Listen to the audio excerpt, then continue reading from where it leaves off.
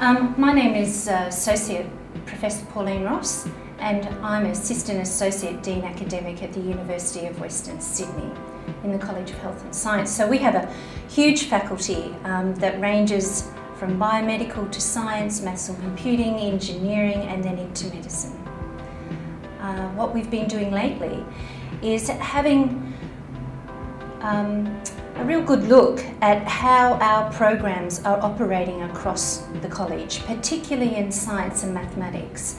And this has been in response, I suppose, to the national and international conversations which are circulating about what should a science graduate look like in the next 20 years and what curriculum is required to build the skills of a science graduate.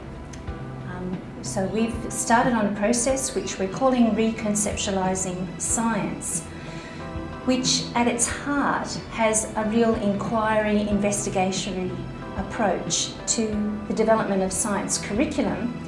And within that, a key essential ingredient is the development of literacy skills and numeracy skills in our students.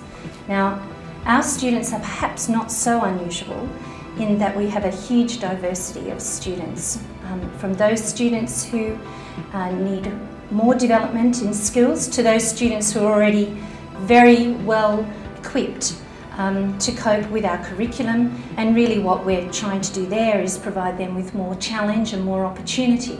Well, I think anyone who's doing science reconceptualisation work or curriculum development would know there's the good, the bad and the ugly involved in it.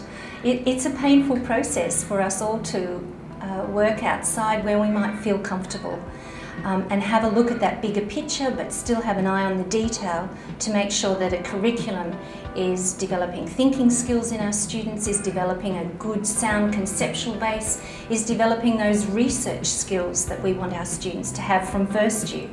I think that, one of the most important challenges in a science discipline or a mathematics discipline, which has an explosion of content within it, is to ensure your students are developing a critical thinking approach and being able to investigate that content in a really thoughtful way.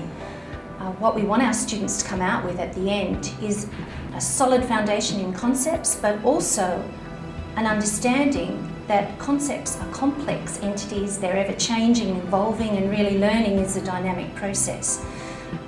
So to do that, we've kind of taken a whole curriculum approach across 3 schools, and we're trying to integrate the quantitative thinking into that whole process. So it's a whole of